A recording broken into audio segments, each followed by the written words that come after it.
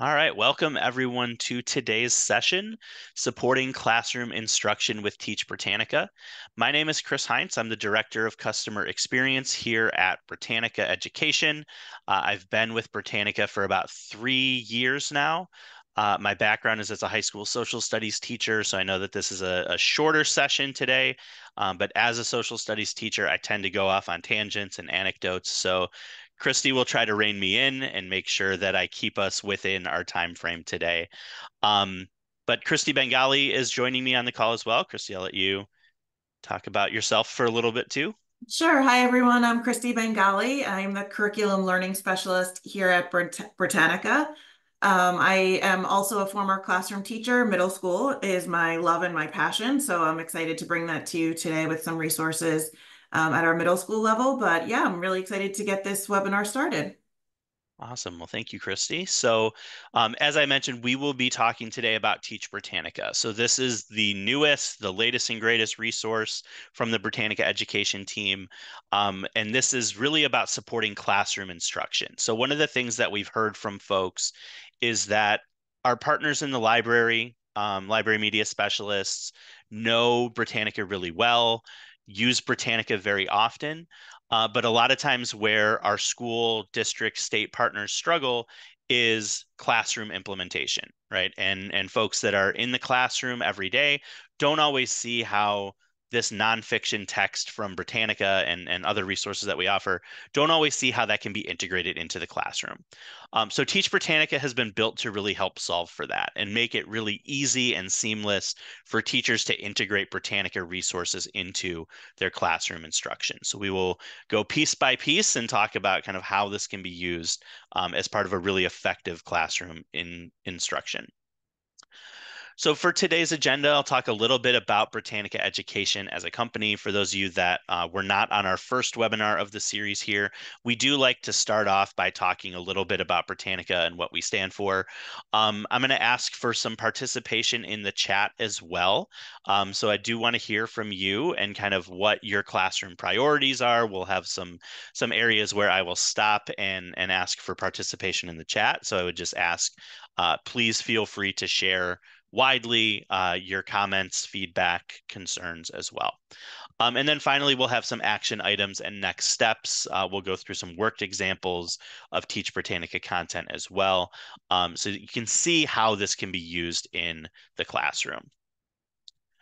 So Britannica Education, and I didn't do our trivia session today. Sometimes I like to lead off by asking folks some trivia questions about Britannica, but I will spoil the lead here and say that Britannica has been around for a very long time. First Encyclopedia Britannica was published in 1768. I actually have a replica of the first edition sitting on my bookshelf next to my desk over here, and it was 3 volumes. And that was quote unquote all of the knowledge in the world up to that point. Um, we've expanded, right? So our Britannica team has really worked to expand into the classroom. Our purpose as a company is to really help to empower educators to create meaningful learning experiences that ignite curiosity in their students. So we do this through our diverse collection of digital solutions. Some of you may have Britannica School, Britannica Library, ImageQuest, any of our other resources, but are really built to kind of fill needs in the education space. We have what we like to consider second to none customer support, where our team is really working to make sure that folks who subscribe to Britannica content have the training and support needed to get the most out of those resources. And then professional learning opportunities as well. So how can we help to extend beyond the resources and really help to make meaningful change in the classroom also? So we're really dedicated to this. Our team has worked really hard to build out these resources to help empower educators. And we hope that that becomes apparent as we go through our session today. So I'm going to kick it over to Christy. She's going to talk a little bit about the development of Teach Britannica and kind of our guiding principles as well. Sure. And I think you're going to hear a lot of overlap in some of the core Britannica principles that Chris shared, which is great as we try and weave that through all of our solutions.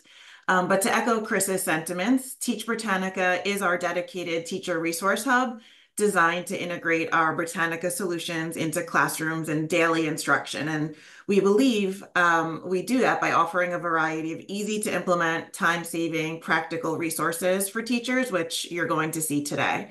As you see here, Teach Britannica is grounded in 5 core design principles, and they're providing digital, non-digital options across all resource types, promoting student-centered learning, employing evidence-based practices, supporting professional learning and development, emphasizing our commitment to inclusive education. And you're going to see that really woven throughout all of our resources. We really feel that these 5 core principles and foundations are what truly enhance the teaching and learning experiences that we're able to provide for our teachers in all of our resources. But we challenge you to be those experts today as you get to explore some of these with us. Awesome. Thank you, Christy. So let's go ahead and jump into our interactive piece here. And like I said, please feel free to communicate in the chat. But I just want to pause for a brief second here and just kind of ask you, what are your top 3 priorities when lesson planning? If you're not in the classroom right now, try to think and put yourself in the shoes of the teachers that you work with and think about what are those priorities that folks have when they are lesson planning. So I'm going to go ahead and pause myself, give everyone a break from hearing my voice for a second here, and let these answers flow into the chat, and then we'll move forward.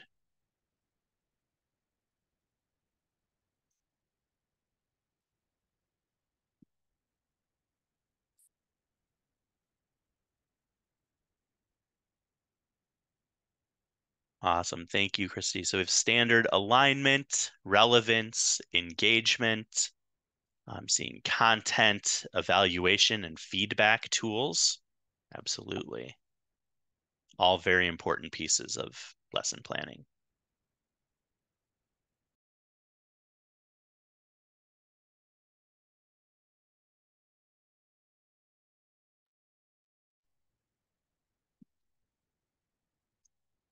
Being able to hit several things at once, right? Making sure that, you have multiple priorities and how can you have really high impact strategies that are going to do, kind of check a bunch of boxes as well. How to engage students in the topic that I'm going to teach, how to trigger curiosity in students, how to design meaningful activities for students. So many hats that teachers wear. Mm-hmm. Absolutely. Setting the learning objective with learning outcomes, alignment to educational standards, bringing curiosity, activities, content planning, reflection.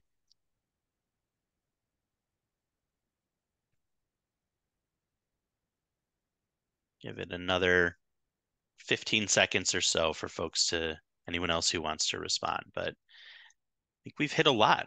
What do you think, Christy?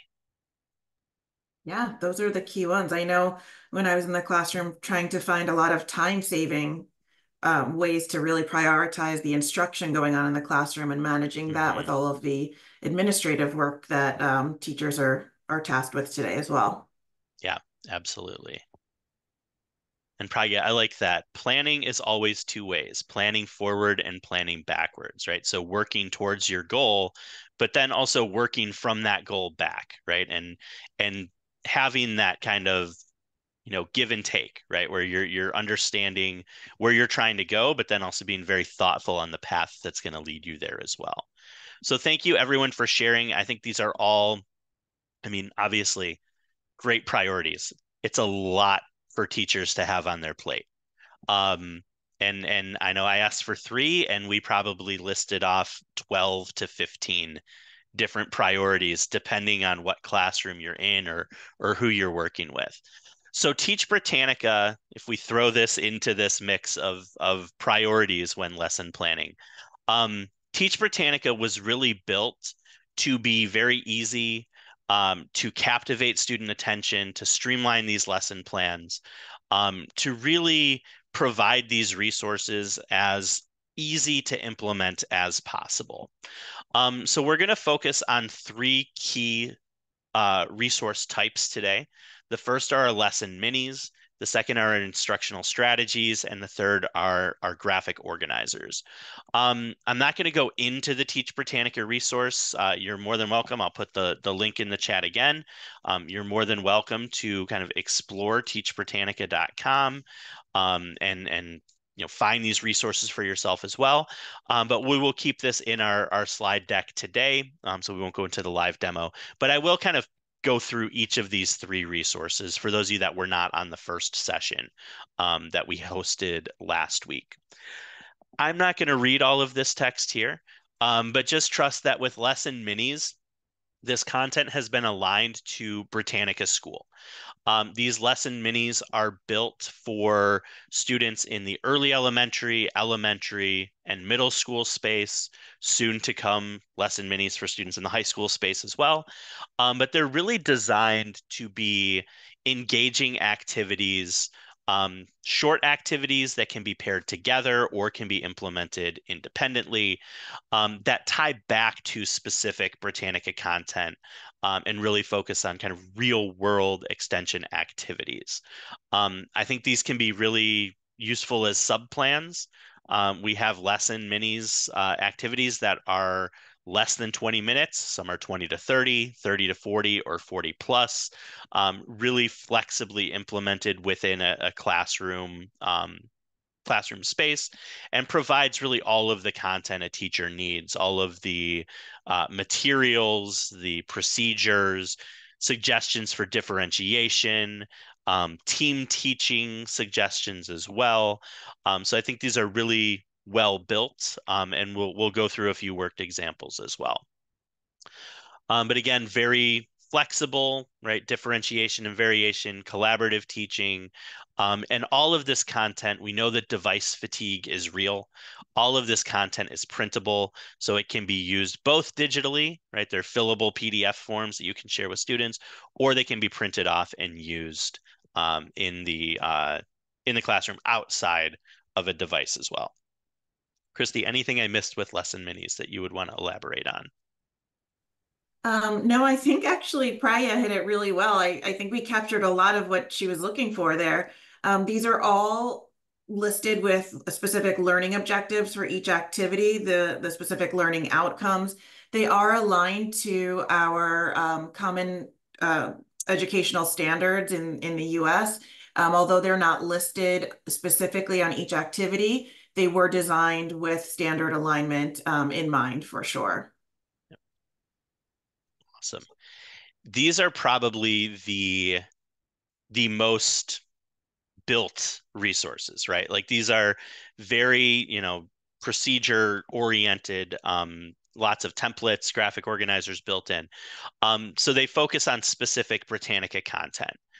The second resource I'll share are the instructional strategies, which are a little bit more flexible, and tied to really kind of key topics, key skills, and use research-backed methods to help support student learning in the classroom.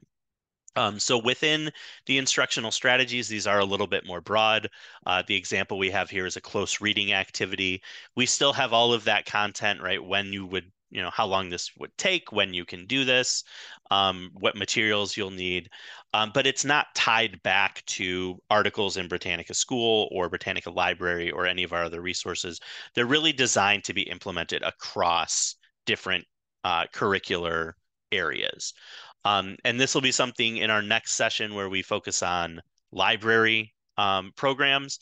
This will be something we really focus on the instructional strategies and also our graphic organizers as ways to really help to enhance those as well. So just a quick shameless plug for you to join us next Tuesday if you want to as well.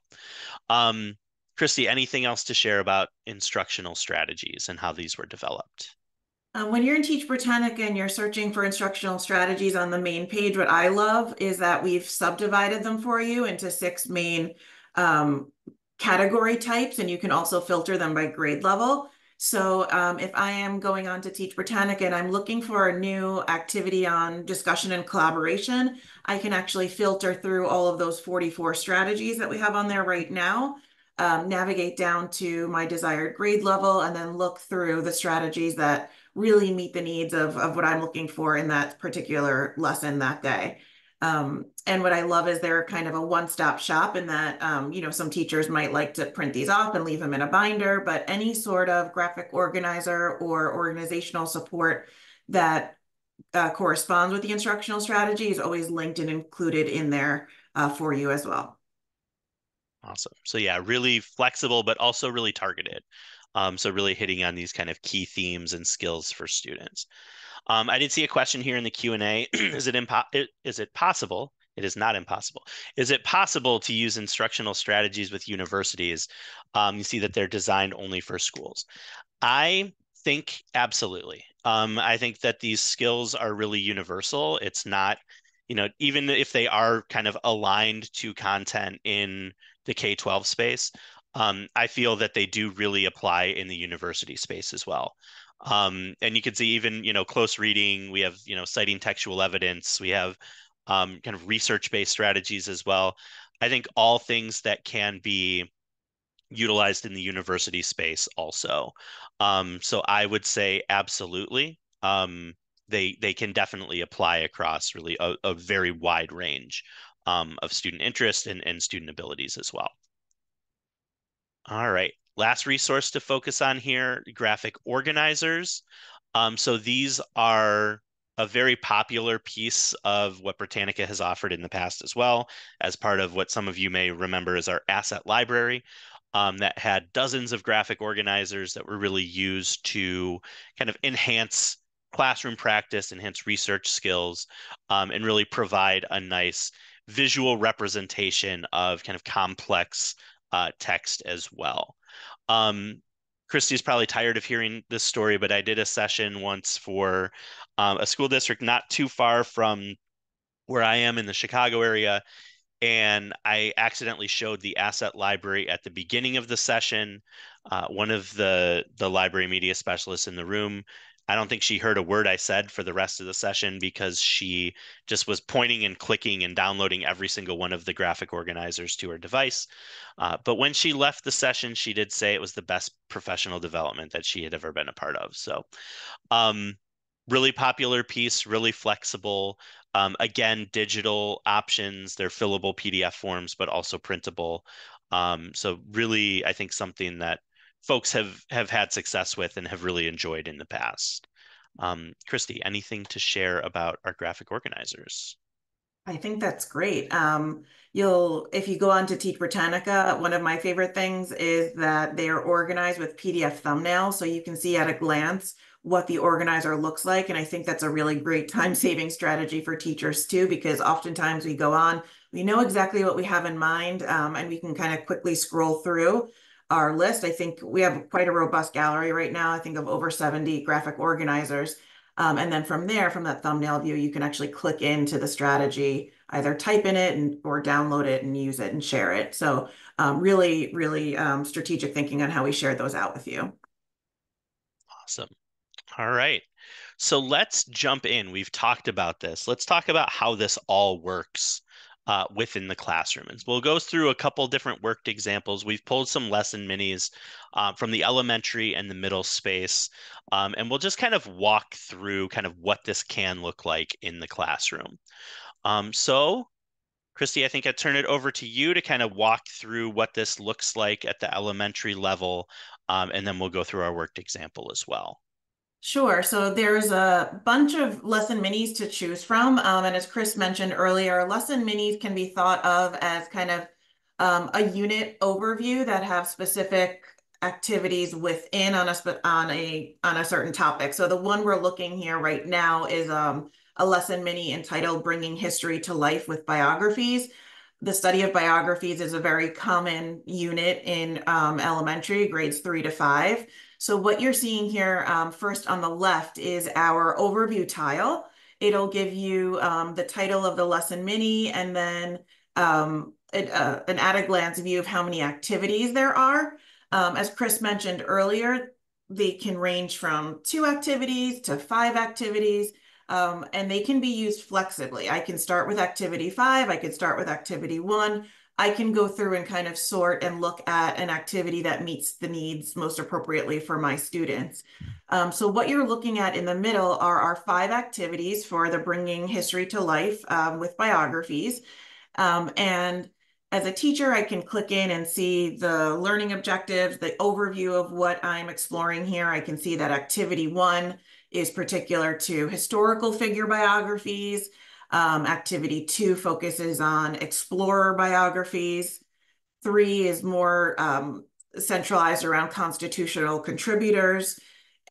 Activity 4 is on state pioneers, more state-specific lens of historical figures. And then activity 5 is more of a culminating activity on a historical figure time capsule. So as I kind of click through and navigate through those activities, I can find the one that aligns best with my needs. I also get an overview of how long it will take. So as I'm clicking through, I'm going to say, for example, that activity 5 really speaks to me.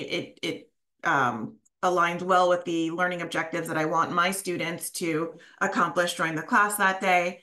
And as I go into that, I am presented with all the materials I'll need for that activity, any graphic organizers or instructional strategies, graphic organizers that lend themselves to that activity are embedded and included in there for you as clickables for you to print on, use digitally, or print hard copies for yourself or your students. And then we really walk you through some nice, concise implementation steps to take your students through these learning activities. One thing I really want to stress is that all of these learning activities are designed with the notion of active participation, active learning in mind. You're really not going to find any activities that are drill and practice or sit and get model. These are really active participation student learning. So if I were to click into activity 5, I'm going to see a historical figure time capsule activity. And in this activity, there is a supplemental resource that goes along with this mini on biographies. And in this, students can actually pick a figure to research and come up with 4 items that really capture the key moments or achievements in their figure's life.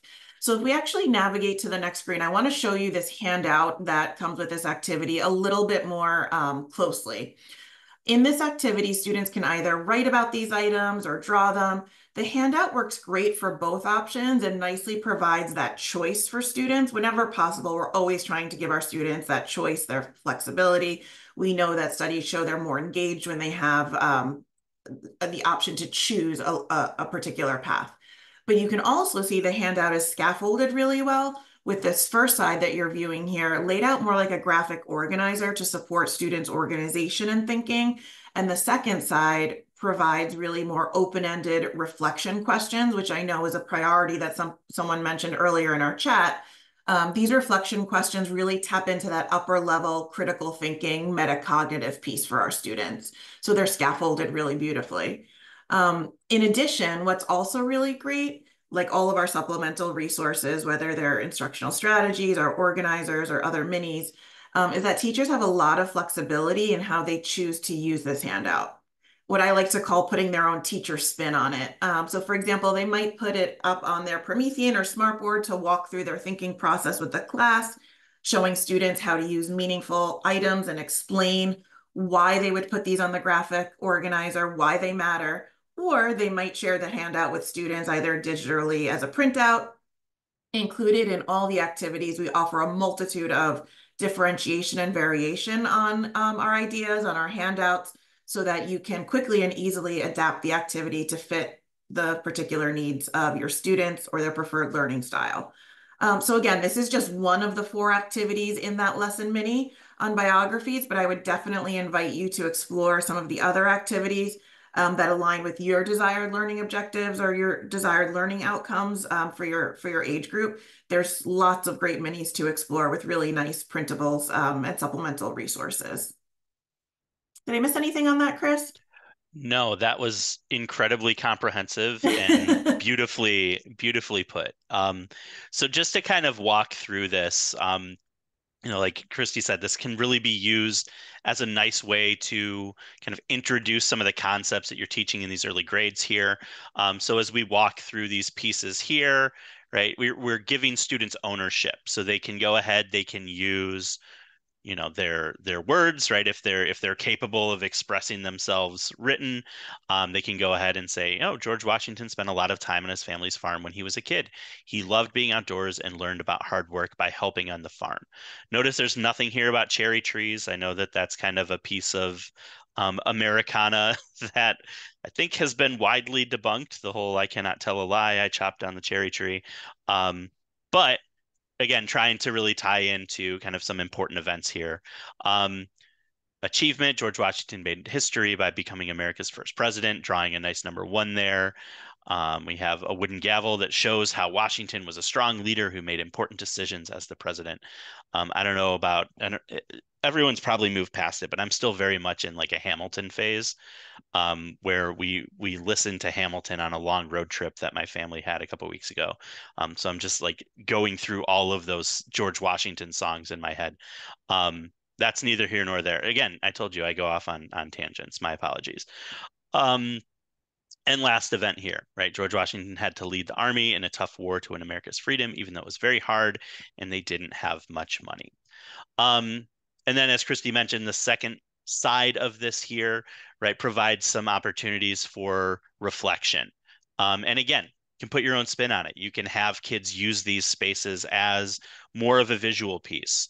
It's a little bit larger box. You could even have them do kind of like an image collage or something that represents that, and really giving students ownership of their learning. As Christy said, right, research shows if they have ownership over their learning, it's really going to internalize much better for them. So here we chose kind of a written option here.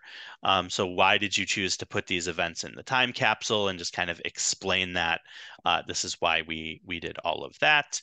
And then what do you think people in the future would learn about your historical figure from these items? So again, the wooden gavel really explaining the those pieces that they put into the time capsule. Um, but I like this activity not just as a social studies teacher, who likes to talk about history, but also as a way of really making that come alive, right? Giving students the opportunity to, think about a time capsule. They may have seen a time capsule. Um, they may have seen that referenced in media. They may have seen it referenced in shows. They may have been a part of one. I remember when I was a kid, I think our church had a big event where they put a bunch of stuff in a time capsule and then sealed it into the side of the building. And I just remember being really disappointed that I don't think I'm going to be alive when this is opened. So having that conversation as well. This is, maybe again, I tend to go down dark examples sometimes, but um, I really like this one here. I want to open things up. Is there any feedback, questions from folks? Christy, any additional context to add to the worked example here? No, I just love hearing the different thinking too, Chris, because as you're speaking, I'm thinking, as a putting another teacher spin on it, I might want to take those reflection questions and have that be either an exit ticket for that activity, cut that section off, or a starter for the next day to re-engage in that activity. Another fun variation could be having the time capsule pre-filled about with items of historical figures that you've already researched as a class, and kind of do a little reverse model where you pull out specific items and have the students kind of predict who they think they belong to. So lots of great activities and lots of great spins to put on this one. Well, and I like that too. I like the way that you frame it, like things that can be pulled out of this, because one of the questions that was asked in the Q&A while you were explaining this activity was, we see the time suggested here. Is this for the entire lesson mini or for an individual activity? And it's that suggested pacing is built for the individual activities, but also we want to make it really flexible, right? So if as you're going through lesson minis, if you like a particular graphic organizer, but you're like, I don't necessarily have 40 plus minutes to engage this, you can also put that spin on it, right? And shorten things. Oh, maybe we've already covered some of the background knowledge in class, and so we can just use the graphic organizers or the worksheets. So we want it to be as flexible as possible. Really, knowing that everyone has different priorities, everyone has different needs in the classroom. So really pull out the pieces that work for you. Um, and if you have feedback on how these are used, we are always welcome to that as well. You can always reach out to our team um, if you have, requests for additional content, feedback on kind of how things have been used in your classroom. We are certainly open to any and all feedback that folks have because we want to make this resource as user friendly, as easy to use as possible. So please let us know what we can do to improve. Like I said, this brand new. We know that we're constantly going to be adding to this as well. All right. I know we're at 10:32 a.m. Central Time, so we can really quickly, I think, go through this middle example here, Christy, and then we'll jump into our final kind of feedback loop and action steps at the end. Sure. I'll try and be quick on this one, but I have to say, guys, this is probably a personal favorite. As a former middle school teacher, the ability for this mini, taking notes and citing sources, this mini can be so beneficial for our middle school students, even early elementary and high school students. It walks them through 4 different ways to take notes and to cite sources. And the one that I'd love to highlight for you in particular is activity 4, which is on visual note taking, or some of us know it as sketchnoting, which it can be a really powerful note-taking strategy for our students. So it walks through kind of the same steps of implementation. You can see the text message display where we're speaking in middle school student language and they are kind of helping us translate, if you will, a conversation between 2 friends using emojis, which is sort of the language that they speak right now. And then it also supports with a visual note-taking graphic organizer. And I really like to think of the visual note taking as a way to bring those abstract concepts to life through simple drawings and symbols. I'm a very visual learner, and it's really about giving students another way to process what they're learning. As I said, as a former middle school teacher, I found that when students combine their quick sketches and words, it helps them organize them spatially on the page and sort of move from that passive note taking to more active note taking, making it more personalized, and it really helps that information stick. As I said, it's really one of my favorite lesson minis. I would strongly encourage you to go through and look at this one. It's nice because it introduces students to the 4 different styles of note taking, and allows them the opportunity to explore which would work best for them and then potentially transfer that to future activities. As we know, those note-taking skills are transferable across content areas, so I know your colleagues will thank you, and their future teachers will too, for sure. Awesome. Yeah, I think and one of the things that this makes me think of is, that long battle I think that has been waged in the education space on, graphic novels and, can we use that as an instructional pieces? And I do like the idea of kind of meeting students uh, where they are, right? And making these, experiences authentic to them. So I do really like this one as well, Christy. So I want to pause here and again open things back up in the chat, and just get some kind of quick feedback. Going back to what we spoke about, the different priorities that we discussed. Do you feel that these 2 examples that we shared here connect to your priorities? And obviously, we're just scratching the surface here of what's available in Teach Britannica with the lesson minis. But I just want to get some quick feedback. So please, in the chat, just let us know how these examples connect to your priorities, um, and how you could see these being implemented in the classroom as well.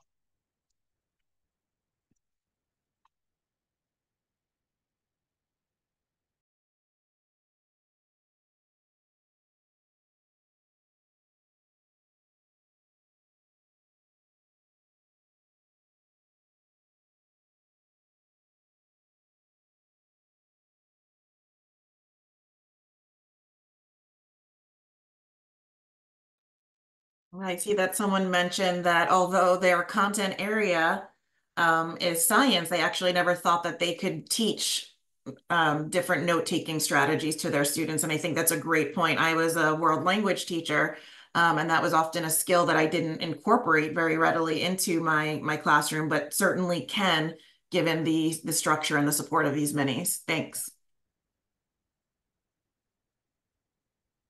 Yeah, and I think, especially as we look at the instructional strategies too, I think and again, shameless plug for some of our upcoming sessions here.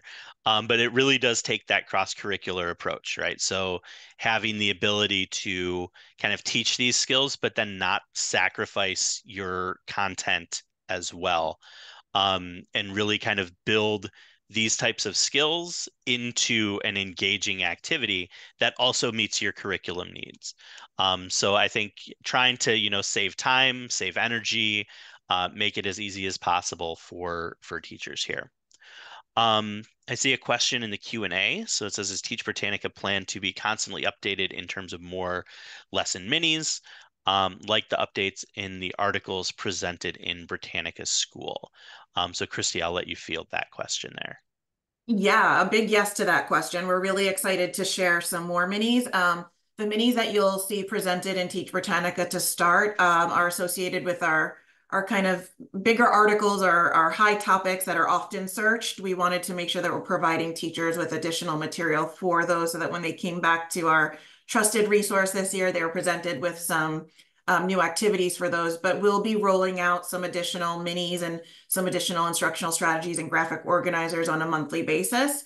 And so that's where we'd love to hear your feedback. If there's particular minis that you would love to see, let us know. For sure, we'll take that into account in our design. As Chris mentioned earlier, you can expect some high school minis coming soon, focused primarily on the research process, which is really exciting, and we're really excited to have those come to you in a few weeks.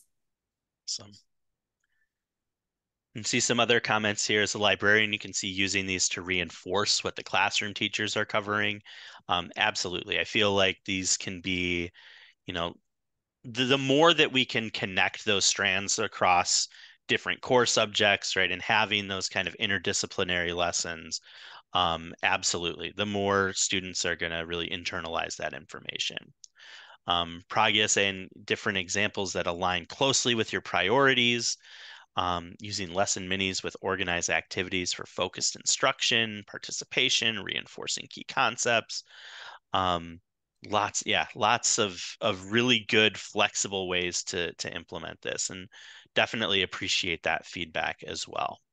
One All thing we right. didn't Oh, sorry, mention, Christy, go ahead. yeah, and I have to say, Chris, you're probably tired of me saying this, but one thing we didn't say yet was all lesson minis, we're really proud to offer that a co-teaching support or collaborative teaching support in each of our activities. And so oftentimes when resources are made for classrooms, we think of a general ed classroom in mind and sort of designed to that. But with our collaborative teaching, we look at the 6 models of co-teaching and really identify the strategy that best aligned with that learning activity. And we really identify for you what the role is of each teacher in that classroom, whether it's the gen ed teacher or the special ed teacher, so that both are playing an active role in that lesson. And that's something we're really, really proud to offer in each and every activity.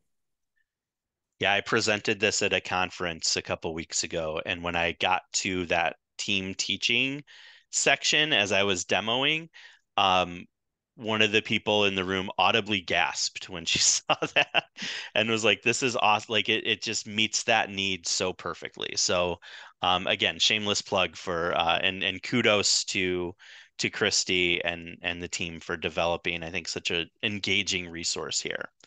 All right, so few minutes left. I promise I will wrap things up here.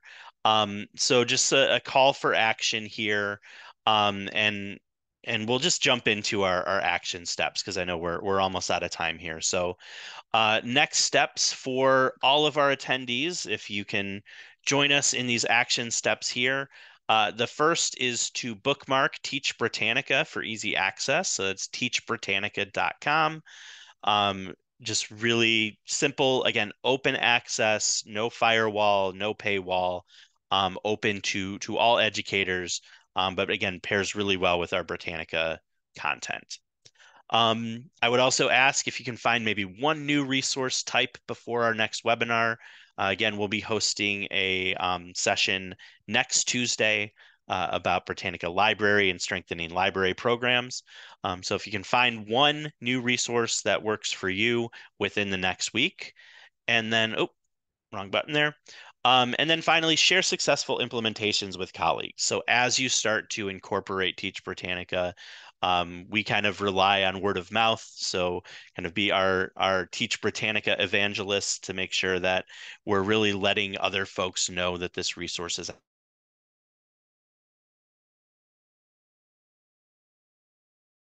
checking in to make sure that you've done these 3 steps. But if you can join us in these, that would be wonderful. All right, just to wrap up here, and Christy put a link in the chat here, a link directly to the lesson minis. As we mentioned, we have these tied to early elementary, elementary, and middle school, but you will start to see these in high school and in other formats as well. And just to kind of, again, plug our remaining webinars here.